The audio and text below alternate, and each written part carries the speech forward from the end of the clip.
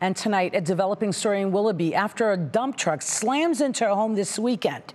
Emma Henderson is live now on the scene with more information. Good evening, Emma. Hi, Lydia. We're at Vine by Church in Willoughby, and this started out as a simple call for a motor vehicle accident, but then what they saw was that a dump truck ran into a house, hit a power line, and then caught on fire. Now, there were two people inside that dump truck, no one inside that house.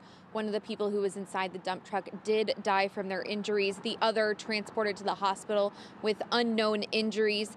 Now, the fire department says this case was made more difficult by a ruptured gas line and those downed power lines. So let's take a listen to how some Good Samaritans actually helped out at this scene. Second thing, I'd like to commend our police officers and several bystanders who jumped in and tried to remove the occupants of the dump truck.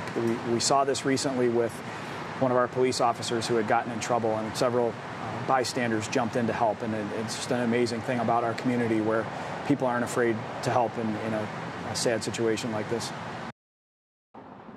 But as you can see, the house sustained some very serious damage. We'll hear more coming up from that fire chief at 11. Lydia?